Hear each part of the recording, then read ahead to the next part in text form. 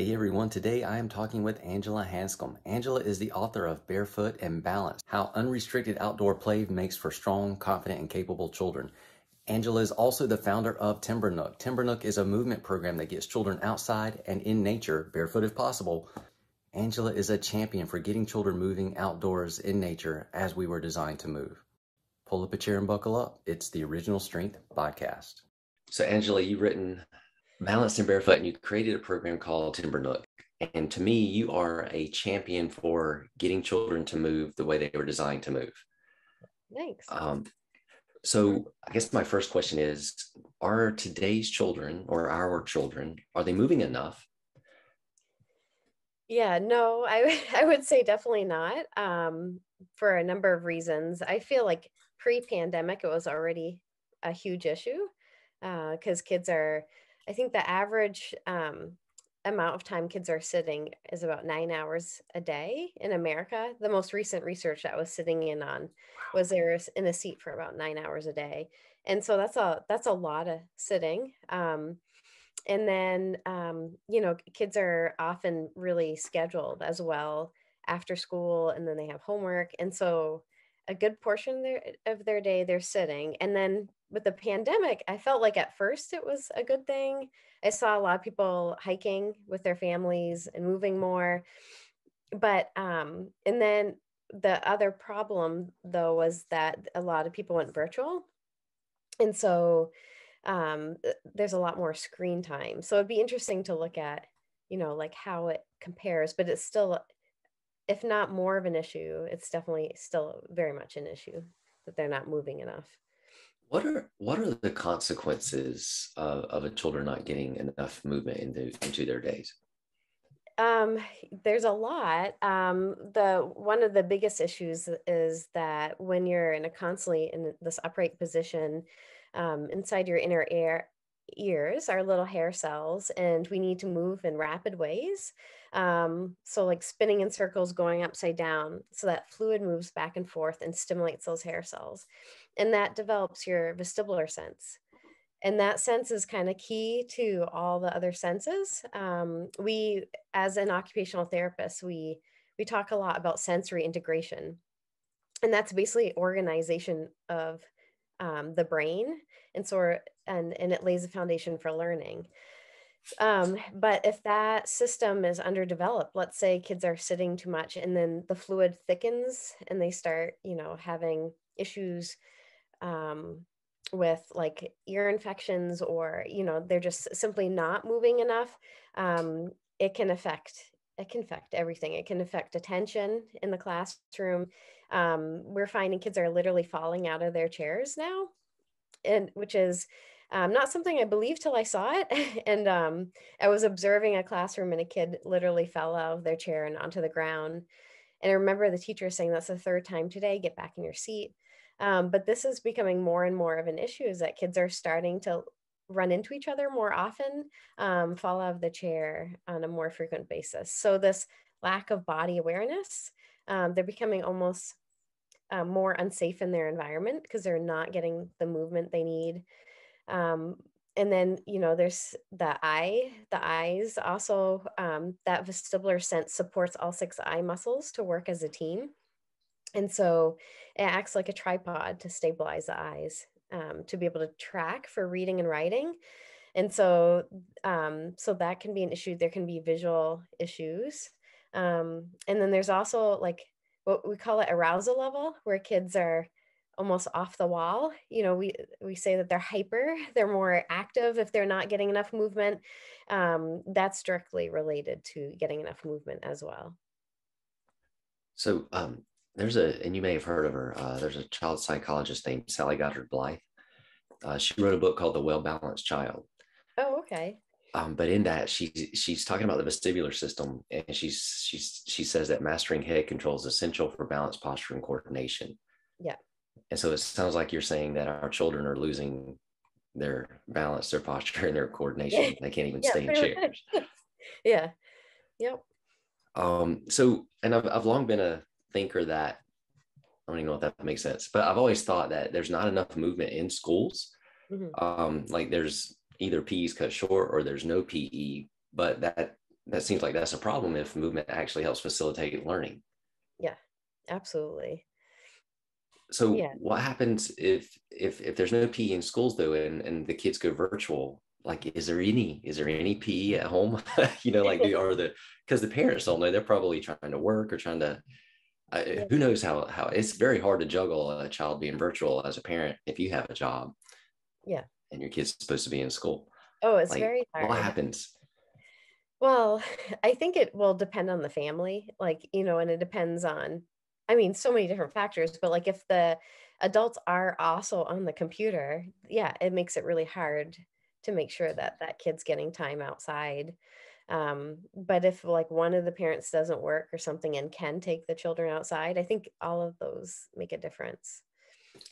So for this is a silly question, but for balanced and barefoot, Yeah. why barefoot? Um, because it's really, we weren't really designed to wear shoes, and I actually worked with a barefoot company for a little bit, and I remember them showing me images of what it looks like when you wear shoes compared to what your feet really should look like, and it's kind of interesting because the feet really should be able to spread out, and like we shouldn't have such high arches, and they did research and compared the muscle strength in the foot and the ankles when you wear regular shoes all the time compared to barefoot shoes. And the muscles in those that wear barefoot shoes are stronger, obviously, and so were the ankles. But if you think about it, if you're putting pressure up on different parts of the foot, all different parts of the foot, you're strengthening the foot and the ankles as you walk and navigate your environment. And so, of course, you're going to have stronger foot muscles and ankles as well. You also get proprioceptive input. So you get, a better sense of where your body is in space. You can literally feel the ground. So that will also help give feedback to the child of where their body is, and help with balance. Awesome. So you got barefoot and you got balance, and you created TimberNook. Yeah. What is TimberNook? Oh, so TimberNook, so as an occupational therapist, we work on the occupations of children. So adults is a little different, obviously, but for children, their occupation is basically school and play. And so we're very good as occupational therapists to, like, our clinics are usually indoors. We're not typically outside. So if you go into a therapy clinic, you'll see that we bring our swings inside. We have ball pits, kind of like Chuck E. Cheese. We bring in board games. We might bring in a little bin of sand and have kids like and call that sensory. But the more I was outdoors with my own children, and then I started a program here about 13 years ago in my backyard because I noticed there wasn't a lot of children playing outside. The more I observed children in the woods, I realized that this really was the ultimate sensory experience. You couldn't replicate giant mud puddles in a clinic setting with multiple children. It's usually one-on-one with a child. So what sensory, they're both considered sensory, right? A bin of sand versus giant mud puddles, but one was fully immersive, and it was real, a real environment with other children. There was real frogs in there, and you just couldn't replicate the therapeutic benefits of that kind of environment compared to trying to replicate something like that indoors. And so I really realized that outdoor play is a very important occupation for children. We kept focusing on indoor play, again, bringing everything indoors. And the occupation of outdoor play is like such an important one. All of us have, such fond memories of that growing up. And it's really at risk in ways that we never imagined. And so my mission has become to really, to kind of restore that, to restore the occupation of outdoor play, but not only that, to enrich it, to make sure it's as authentic as possible. It's true neighborhood play. There's adults fade away because it's really not about us. It's about kind of recreating that environment we had growing up where the adults weren't like constantly directing the play. And so the kids have different, basically giant play experiences out there. So they'll do everything from creating entire societies out in the woods where, Like they'll Lord create of the forts. Flies. Yeah, yeah, except for it doesn't, and that's why we're there. So it doesn't become Lord of the Flies, but but our providers are trained to know when to go in and when not to go in, and that it's okay if they're arguing. Like what we learned over the years is that, let's say you were building a fort out there, if an adult was standing too close to that, those children, what happened is the children would start turning to the adult for constant reassurance and say, is this okay? What do I do next? And tattling too. So they're more likely to tattle on each other if adult is, so their presence is really right there. Versus if we backed up, let's say 10, 20 feet and we got down low. So we reduce adult presence in the woods, but we could still supervise them. We're there for safety, but we're not so up and front and present. They would start turning to each other, the kids, to solve their own problems, to initiate their own play ideas and execute those play ideas without the need of constant adult reassurance. So they were learning conflict resolution and cooperation and like just life skills. Yeah, and just how to play, even because they're starting to. I've seen kids that lose ability or never learn how to play, which is crazy. Yeah, there's a lot of adults that don't know how to play too. Yeah, that's true. So have you noticed or witnessed any, with taking kids outside, like any huge changes in children, like any stories about stuff like that? Yeah, so a lot of stories. We had one child who didn't like to go barefoot, and he had plastic welly boots on when he came. He knew we were going to the giant mud puddles, and he's like, I know we're going to the mud. And he's like, I'm not taking these boots off. And I'm like, all right, that's fine. So we walked down, and other children were catching frogs. And so he got right to the edge, and he got so excited about it that he went right in. And the water went in his plastic welly boots, and he had socks on. So that feels gross, right? So he comes back out and he's like, this is disgusting. There's mud in my boots. Can I take these off? I said, sure. So he took them off, and then he went in barefoot to catch the frogs because that play was so motivating for the frogs, was really motivating. So it trumped his fear. I ended up telling the mom later about him going barefoot, and she goes, do you know, we had been trying to get him to go barefoot in a clinic setting. He had been in therapy for 2 years, unsuccessful. And here he is going barefoot in the mud. It was a real environment. So he started going barefoot camping. So he was able to generalize that skill over to other settings because it was, again, a real environment and it was his choice. So if I had said, no, I think you should have tried to take your shoes off, what do you think he would have done? Probably fight back against you. Yeah, absolutely. So yeah, anytime kids have sensory issues too, there's often anxiety tied to that. So it's really important that everything's a choice. We never even suggest kids go barefoot here. It's all a choice as part, of the environment. So if kids don't get enough movement, and if they're lucky enough, maybe they get an hour of recess at school, maybe, and I think that would be lucky. That would be really lucky. So let's imagine that at school a kid got an hour a day, which I think's the pipe dream. Would that be enough movement to keep them like regulated and learning and just healthy? I still don't think that's enough. I think at least 3 hours of active play and movement a day is ideal, or more. Wow.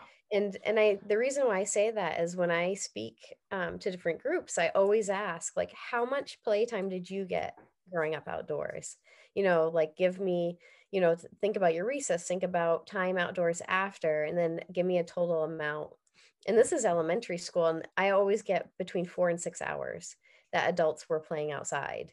Like digging in the dirt for hours, going upside down, like engaging the muscles and senses and developing them properly. It was like, yeah, 4 to 6 hours. And then I say, tell me about a child that and they give me a total amount of time that they're outside. And I get usually 45 minutes to an hour and a half, but I think that's kind of idealistic because the research is like really bad right now. It's like 4 to 7 minutes a Oh, day that they're getting outside. So it's like really small.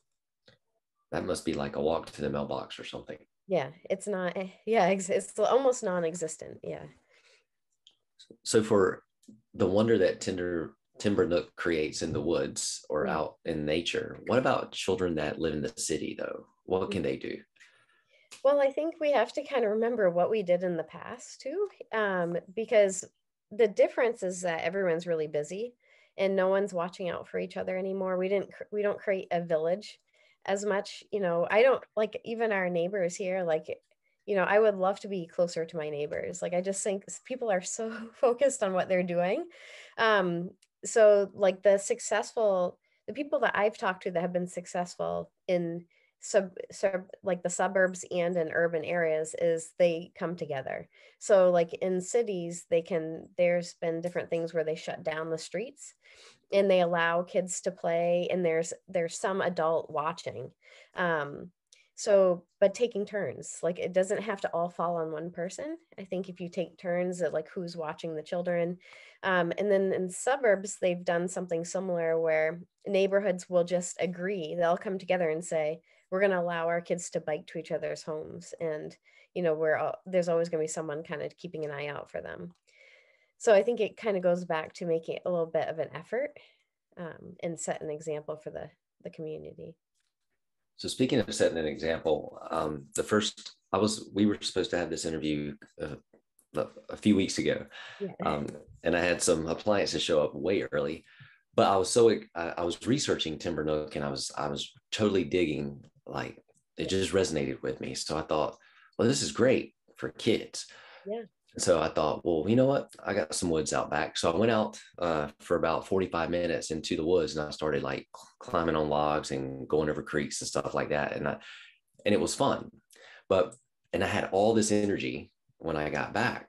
And then I was going to talk to you, but I didn't get to. So today, as it so happens, another cool day, I was like, I'm going to do that again. Oh, that's So I went awesome. outside, and because I wanted to be prepared, right? So I'm climbing logs, jumping over creeks, and then just throwing rocks or in the water. And but it felt good, and it was peaceful, but it also, I don't know, it's just nice. It's like something maybe I needed it and didn't even know I needed it. Yeah. So what about adults? Like, don't adults need outside play, or like, can you speak to that? Because if children aren't moving, I know adults aren't moving. Yeah. Yeah, it's I mean, obviously my passion is children, but yeah, we do need to keep moving. One reason why a lot of us can't tolerate rides when we're older is because we're not moving enough. So our we start to feel like nauseous, and that's again because we're in this upright position a lot, and so that vestibular sense can weaken. And so when we go on rides that move us in all different directions, we feel really sick. So a lot of times occupational therapists will advocate for adults to keep moving. So like especially in the older populations, like doing aerobics in the water, or doing some sort of dance class, it basically gets you out of that like this upright position all the time, and it will help prevent falls and hip fractures, and it keeps you really strong. So yeah, we definitely want adults to move, and you can create change to the vestibular sense. It's something, it's kind of like the muscular sense. So if you work out a couple times a week, you can get strong and develop muscles, but you have to maintain it. It's the same with the vestibular. If you are not getting enough movement, that can it can weaken over time. So So what I'm hearing you say though is that adults, as they age, don't lose their vestibular system, their balance, their posture, and coordination because they're aging. They're losing it because they're not engaging in it. yeah, I mean, there might be some other issues going on that can affect their like the vestibular complex in there, but for the majority of healthy adults, yeah, I mean, environment definitely plays a factor if you're not getting enough movement opportunities. So but the thing that we really want to pay attention to is that with adults, you often have a choice if you want to move or not. So it's more that we're choosing not to move, Mm. whereas with kids, it's not always the case. Often they want to move, but we're saying, no, you can't right now because you're supposed to be learning. And the fact that kids are falling from an early age out of their chairs tells you something's not right. And we need to make sure that we prioritize movement for them, because we're also creating a foundation. I mean, the brain is really malleable when they're little. So it's really, really important that they move from a really early age. Where can, if say a parent's listening to this and they want to get more information about TimberNook, Sure. where can they go? So they can go to our website, TimberNook.com, and they can find a TimberNook location. We're in 4 countries, so they can look to see, there's TimberNook year-round programming, there's summer camps, there's night experiences, so they can look for something. And then TimberNook on Facebook is pretty active, so we do a lot on the current research, articles to read, and different connections of how playing outdoors can actually affect neuroscience. Awesome. Yeah. And if you had one message to give adults or parents that have children, what would it be? So I would just remember how important outdoor play is especially when you're like, try to remember what it was like when you were growing up, and really try to prioritize that going forward, especially now more than ever, because play and connection is healing for children. And so more than ever, and it's safer outside. So even during a pandemic, it's really important to invite kids over for the day and allow your kids that time to play outside whenever possible. Angela, thank you so much. This has been fantastic. Oh, thank you. Thanks for having me. Thanks for listening, everyone. Have a great weekend.